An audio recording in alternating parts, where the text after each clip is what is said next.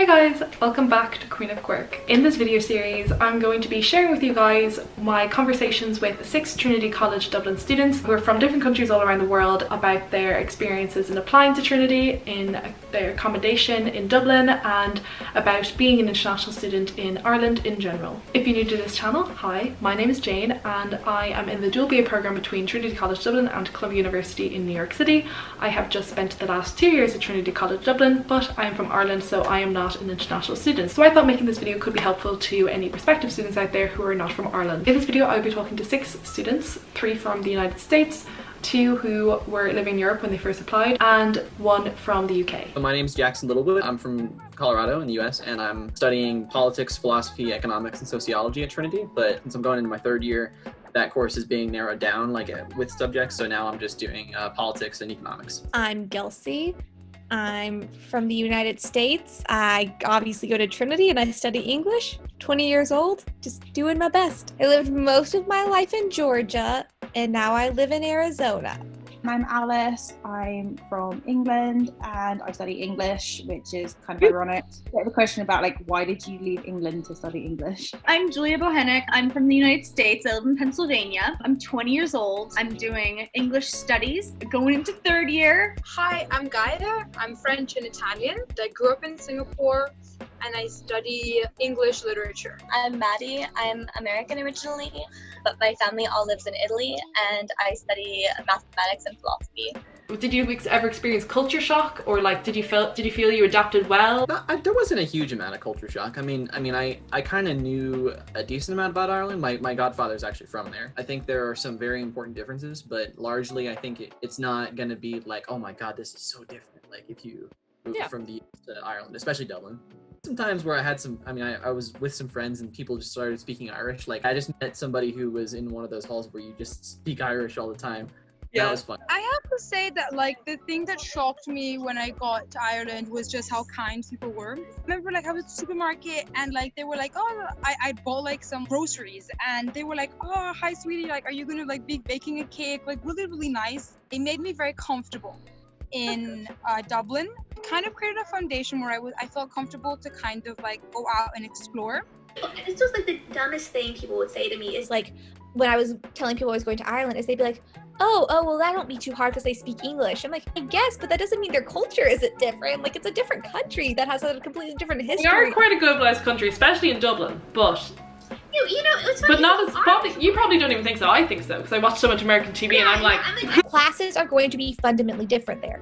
The school is going to be fundamentally different. It's a different culture, things are going to be slower. Ireland's a lot less consumer based as America is, and there's something very lovely about it because it has kept small shops still in business really well. It's a culture shock way more because you kind of have to learn to stop putting everything in an American-centric worldview. It's going to be a great experience because you're going to learn a lot about kind of how to not be in the American mindset all the time, because it's hard not to be, for a lot of reasons, because we're a huge country. But why don't you not talk about Donald Trump every 5 minutes? Instead, hey, learn about Irish elections. I tried to learn about them. To be honest, she probably knows more than I do. So it was interesting for me, especially because obviously I lived the first 11 years of my life in the US. So in my family, I think there are a lot of American culture values that I still carry with me. I think I come across as very American. I have an American accent still, but I went through all of secondary school in Europe and I was very comfortable in a European environment, continental European habits and values. And so I was really shocked. I guess it felt initially to me very American, which I really hadn't expected. It makes a lot of sense, but I think the fact that people are so initially open and friendly and willing to chat and show you around, and the fact that I was once again operating in my native language most of the time, it really threw me off guard. So it makes a lot of sense. I guess because I decided to stay in Europe and in the European Union for university, I just hadn't seen it coming. It was pretty easily adaptable, to be honest, especially because I was in halls. And then when you're in halls, there are some Irish students and stuff, so half of my roommates were Irish. I obviously had things to figure out when I was adapting, so I had to figure out my bank stuff, I had to figure out my phone stuff, I had to do all that. But I think it was actually not too hard to adapt to. Currency, exchange rates. I had to kind of just get that into my head of if I'm paying this much money, it's this much in dollars. I'll also say say if somebody's watching this video and you're not coming from a Western country.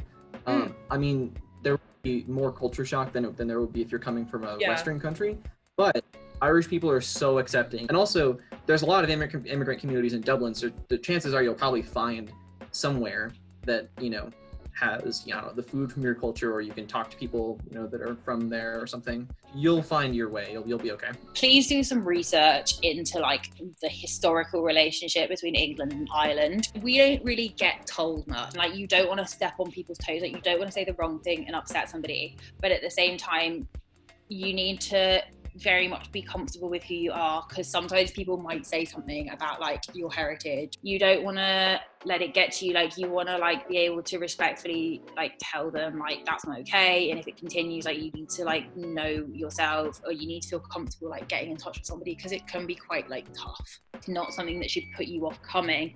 It's just something that you need to be aware of. And actually, I think kind of opening yourself up to the opinions of people from different cultures who have a different perspective on where you might have come from is a really beneficial thing. Being in American Ireland is like a whole thing. It's gotten easier, but it was definitely a lot the first few weeks, because people are going to ask you about, you know, where you're from and what you're doing there. And they may be judgy, they may not be. You kind of have to get with that. But there are definitely students who don't think there should be American students or as many American students, or that we don't earn our place. That's a very big sentiment. And I'm like, well, no, it's possible for people to work very, very hard and still get into your, like, I don't know, it's like a weird mentality. That can be hard at first, and this is should not deter anyone, because, you know, don't let the haters get you down. I think this is my biggest piece of advice for all Americans, is stop comparing Ireland to America. It's not going to be America. Like, you're kind of the guest in a new country. You need to be polite. You need to, you know, and take everything as a new experience, because if you wanted everything to be like America, go to school in America. Overall, it was just really interesting learning about a new place, because Ireland is so small. I feel like there's such a distinct flavor to it. With so few people, they all know each other, but then they also know a lot about the rest of the world. So I feel like you definitely weren't cut off from discussing your own past or your own cultural background or history. Trinity is very international and very engaged. Irish people are so open and, like, you know, easy to talk to, so that was good. Irish people have this uncanny ability to immediately become like soulmates with every Irish person I don't know. It was like this weird thing where it's like literally like my flatmates who were Irish, they would meet strangers, and within the next 10 minutes they were talking about like their past and their thing. I'm like, what is happening here? It's just the Irish way. It was even within like 2 or 3 months, like I'd be at the stage where like I'd walk through the centre of town, and like I quite often like bump into somebody that I knew, and like going out towards halls, because there's so many Trinity people there, like you'll probably bump into someone. And then like going out with someone now who doesn't go to Trinity, like I see his friends in weird places, and just, you know. I really like Irish people. They're very like open, very kind people.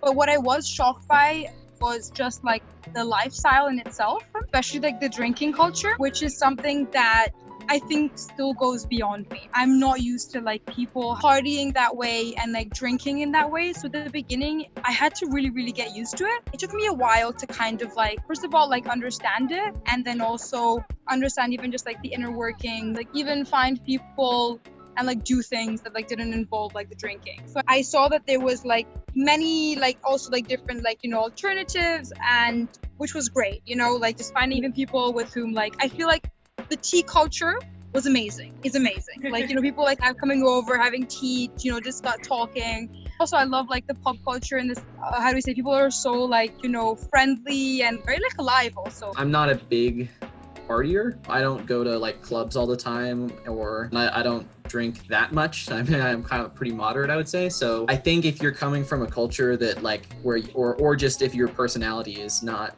you know, a party kind of thing, or I guess it can be a bit of intimidating, but just keep in mind that you can make friends, you know, not doing those things. It's not hard. And pints are expensive. Like pubs in Ireland, in Dublin, the centre, quite expensive. Oh, okay. It's like London prices, maybe slightly more. Like it's what, like £6 for a pint? Even the student bar's expensive. Don't clump up with other Americans. Now, I have American friends. It's your natural inclination to go to your like, but now, again, okay, for other countries, I can't tell them what this is, but I think in general, do not group up with only people from your country. Like, you're going to learn a lot more from, you know, exploring things that are different from what you're used to than you are going to learn from huddling toward what's familiar to you. Like, I I think most American students who are studying like for 4 years at Trinity are totally fine about, you know, like talking to and making friends with Irish people and stuff, especially after like, you know, the first semester. Yeah, I met a lot of people who are just there on semester from the US or Canada. Mostly just make friends with Americans or Canadians, like people who are like, you know, at Binary Hub or whatever. Talk to people that you wouldn't expect to talk to, I guess. And then the other thing that was a little culture shock-ish was all of Irish lingo. As long as you figure out what those mean, and you know, you'll probably end up using them. I use, you know, crack or whatever like all the time, you know, so just like certain words as well. Like it took me a while to get the hang of like certain Irish slang, and like I say things now around the house and I forget that my family won't know what I mean. Can you give any impressions or like any examples of words in your best Dublin accent? Because I know that you pride yourself in your Dublin accent. No? You're not making me do this. That's actually class. Like Irish people end their sentences with like a lot. Like in America, I think it'd be kind of, and I don't know, in most English-speaking parts of the world, they do this too. They just shove like in the middle of a sentence as a stall word. Irish people often use it at the end of sentences. So they'll be like, oh, that's grand, like. Did you find any particular services in Trinity very helpful as an international student? IT services was actually very helpful. That's the first one that came to mind, because I would have a lot of trouble like with the Wi-Fi, or I just have like issues with like my TCD or something, and I'd always go there, and then there's always just someone, like you get a number, just go in, they fix it, no questions asked, no nothing, and it's just easy, you know. The global room I think are really useful. A global room, I didn't do too much global room, but I liked it a lot. I did one of the Thanksgivings I went there during the day, because they always have like nice events and movie screenings and food and all this cool stuff. So it's just kind of a nice place to congregate. Making good connections with your college tutor, Brendan. He's out there fighting a good fight for me. The website isn't the most useful to use, but if you can figure it out. Like, take like 30 minutes. You can find everything. Watch this video. And you're doing that right now. I really liked like S2S and the like counseling services. I didn't really use it myself, but I helped like in it, and I'm pretty involved in it. I just really like it because I feel like it's a really nice like group of people, a really nice space. And also when I was like actually coming in as first year and stuff, I liked like, you know, having the student mentors, and just like that's how I got really close to Erin, because we were in the same group. If you come to Ireland from the UK, you probably won't be expecting the intense differences between the medical systems. Normally, when you go off to uni, like your family GP would just transfer to uni and they'd be able to pass your notes over to uni. And like when you got to uni, you just register, and everything then in terms of the transfer and all your notes going over would kind of happen behind the scenes. Irish and the English medical systems, because they're different countries, obviously, are completely separate. Yeah. But it's like they don't transfer the notes. I don't know if there's a way to request it. Like I haven't really looked into it, but what I've been doing is just being treated in one country when I'm there and then treated in the other country. If you are coming from the UK and you have a repeat prescription that's done through the NHS, you need to stock up on it before you come, because if you want to access free healthcare through the College Health Service, it can just take you a while to get an appointment and a while to sort out the switch, or like having to establish like your new healthcare provider. Even if you pay for a GP, like it's still going to take you a while to just kind of like orient yourself, and it's probably not what you're going to be thinking about when you first come. Like I wouldn't recommend switching to a paid GP, because college healthcare, like if you have like a long running condition, like they're going to take care of you. And if you just need like an emergency appointment, you can go in the morning, you can go in the afternoon. Like it's a bit of a pain to get up in the morning or to like queue through lunch, but like you can get an appointment. So I just wouldn't bother like doing a load of research into finding like a specific doctor. I'd just go to the College Health Service, because they'll take care of you. The cheap places for students are all of the burrito places. Everyone seems to love those. So I'm from Colorado, and we yeah. Sometimes I get those burritos and I'm like, this is a little sad, but cheap and it's kind of tasty. So I mean, if you like that two things, then it's pretty good. Mongolian barbecue is really good. Umi falafel is pretty great. There's several places that are, you know, pretty affordable. My friend Rushen is from China, and he took me into he took me over to Parnell Street, where they have a lot of, it's kind of like Dublin's Chinatown-ish. It's like a 10-minute walk from Trinity, so depending on how much time you have between classes, there's a lot of pretty good like cheap food over there that's honestly like, it's really awesome and kind of authentic. So going to like cafes and stuff, I really like coffee. Erin and we'd go to Books Upstairs, which is like right by Trinity. 10 out of 10 recommend. The books are actually downstairs, so they have like a bunch of books, and then cafe upstairs. You've been there, right? I have been to get books, but I never went to a cafe. And there were like interesting people always in there. Like there were, I don't know what it was, but I wouldn't actually like talk to the people, but I just like witness people with interesting lives, and you can just tell, you know? If you're coming to Ireland, okay, and you filed an application with student finance for a UK university and you want to swap it, you cannot do it.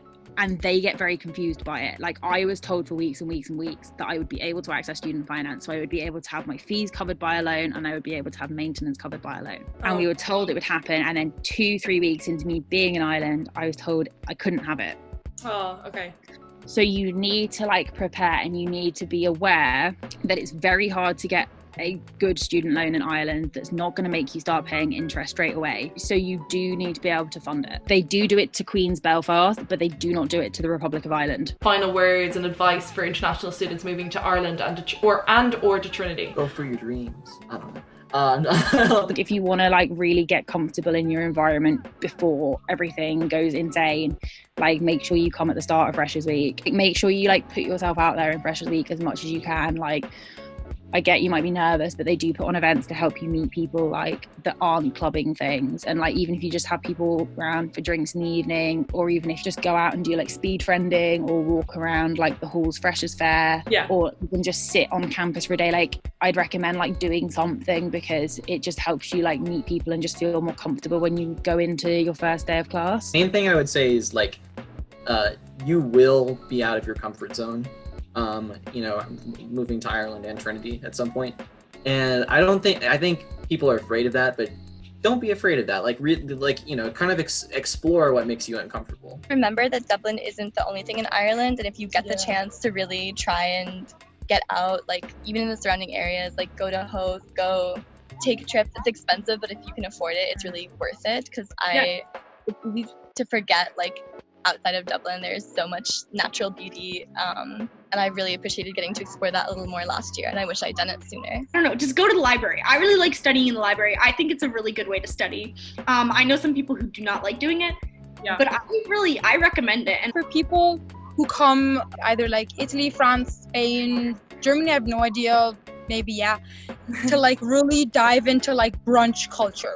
I feel like brunch culture is amazing. I wasn't familiar with brunch culture before, and now I just can't do without it. I love it so much. Don't ever lose your fun, idealistic, kind of romanticized view of it. Like, you get, sometimes in Trinity, you just, like, especially with going into my third year, I feel like we're all sometimes have the ability to lose the magic of being there. I'm like, sometimes, like, there's stuff to complain about, but there's stuff to complain about everywhere. But that's a huge thing. There's always going to be, like, little small things. Yeah, and I think just every now and then just remember, because, like, you know, you made that choice. And again, I've said this to myself, sometimes I may have had doubts about being there, but it's the choice I made, so I'm going to make the best of it. You know, and at the end of the day, nowhere else I'd rather be, so. Any final words from yourself? Trinity's great. I just have so many great friends there and so many great memories. It's such a good experience. Like, it really is. I love our program too. I love all the people in English. We're all just so cool. Like, I don't know. I'm really, really happy that I went to Ireland. I met a lot of people that like I've become like really, really good friends with. It really like opened my horizons. I love the course in Trinity. I find like the course is really like in depth. It's broad. Our professors are amazing. So like I really love like even just like the kindness of like Irish culture. So I'm so happy that I made like that decision to hop on that plane. Thanks so much, Jackson. Talk to you soon. Yeah, bye. For having me on. It was really fun. Okay, bye, Jane. Thanks so much, Julia. See you soon. Bye. Bye. Thanks so much. Bye, Jane. Bye. Anyway, thanks, girls. See you soon. Bye. Bye. Bye. I'm kidding. We didn't end the call. Well, losers. Bye. And that's it for my Trinity International Student Experience series. So that was the last video out of 3. If you missed the first 2, make sure to check them out. They are on applying to Trinity and accommodation. If you found this video helpful, make sure to give it a thumbs up and subscribe for more content on university life and other little things. Thank you so much for watching, and I'll see you all again soon. Bye.